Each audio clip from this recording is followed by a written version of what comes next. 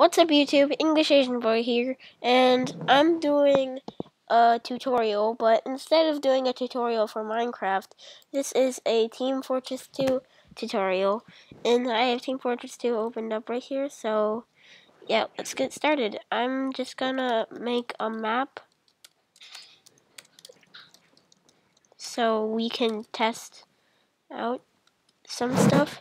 And the subject for this tutorial is gonna be binding keys with console in Team Fortress 2. Wait, so before we do this, before we actually go into empty server, in order to get console, if you don't have it, you can go to options and click advanced and then enable developer console, then apply OK, and then actually, once you've clicked the check mark and you've enabled it, you go into keyboard, scroll all the way down into miscellaneous, and toggle developer console, and then edit key, and you're gonna make it this button at the bottom of ESC. So yeah, that's what I did. It's right below ESC, next escape, next to 1. And that's what I did. Then when you click the button, the console pops up. Or you can go into Steam, go into Library, and right click on Team Fortress 2. Go into Properties, set launch options, and type in -console. And click OK. Then every time you open up TF2, the console will already be up.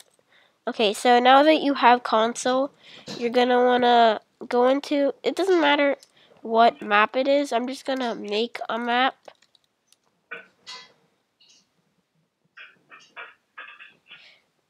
And just wait for it to load. I'm kind of glitching out.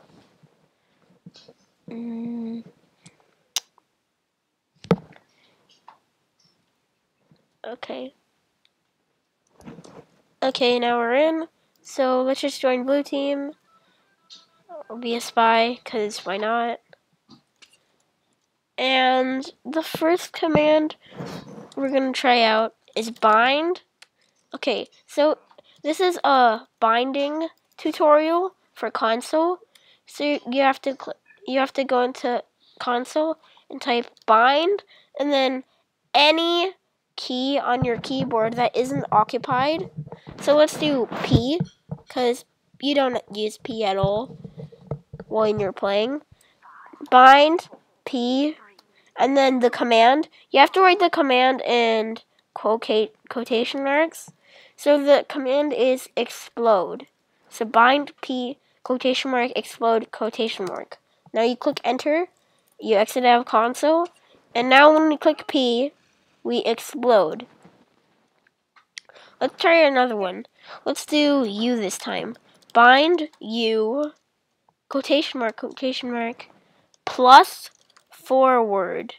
And that makes you go forward when you click U. As you can see, I'm only clicking U right now.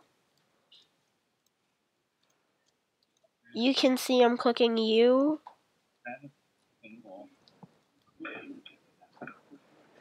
Okay, now to take a bind off, like say I don't want to make you walk forward, so you're gonna do unbind U.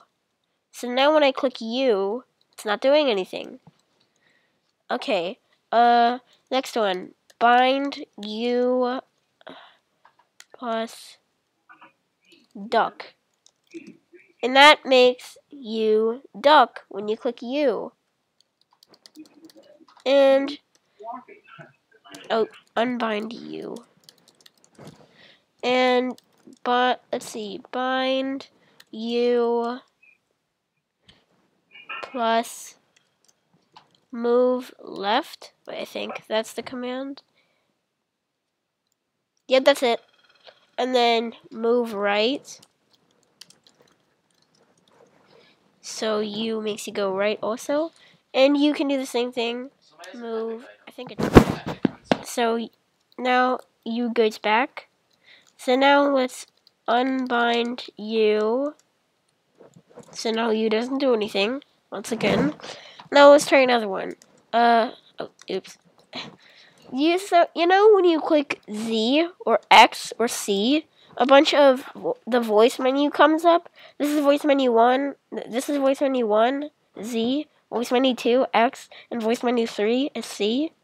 Well, let's say I want to learn how to say spy when, without having to click X and then 2. So what you're going to do is bind, whatever key you want. So let's say U. Bind, oh no, let's say F. Bind F, voice menu, and then here's the trick. Since X is 2, X is voice menu 2, you have to -1 for everything. So voice menu 1, and then, let's see, it says spy is number 2 in the list. And then once again, you're going to have to -1. So it's voice menu 1, 1. This one represents the voice menu. This number represents where it is inside of the voice menu. You have to -1, remember that. So now, I binded F. So now when I click F, he says spy. Okay, and you do the same thing with everything else. Okay, now I'm getting to the fun parts. Let's say I want to bind... first, wait. Did I unbind you? Okay, yeah. Let's say I want to bind slash... Okay, wait. So, if you haven't ever done this before, you can see my arm looks a little longer than normal. And if you look right where it says cloak at the bottom right of my screen, right below that, there's like a little empty hole where my hand should be, but it's like not connected. And at the bottom left, there's like my hand is just out. My hand is like, I don't know, very strange looking.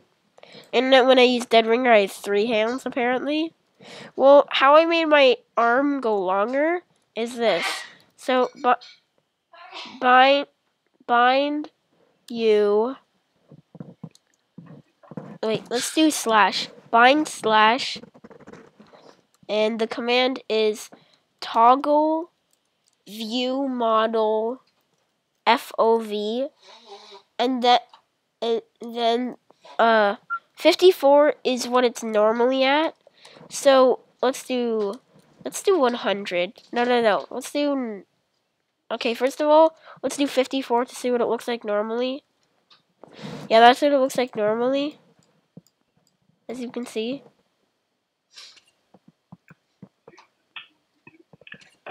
Wait, I think that's what it looks like normally. Is it 60?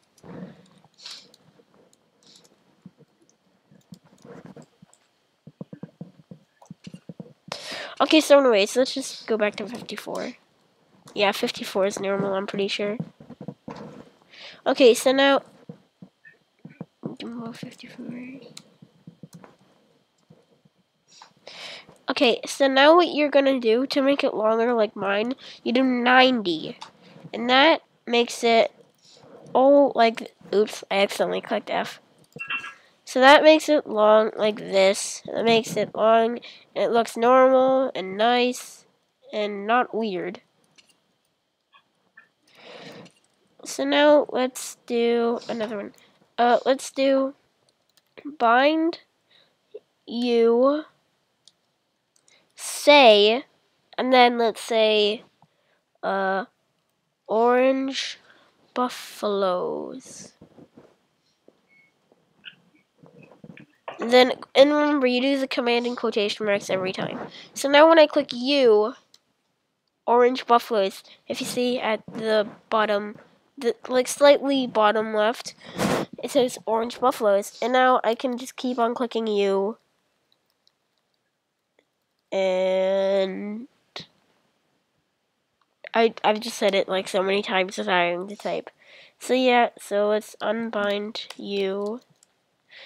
Now let's see. Okay, and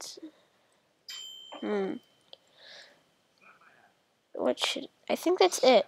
Okay, so before we finish, I just wanna show you guys a really fun thing that I like to do. You go back to the toggle view model thing, and then type in 300.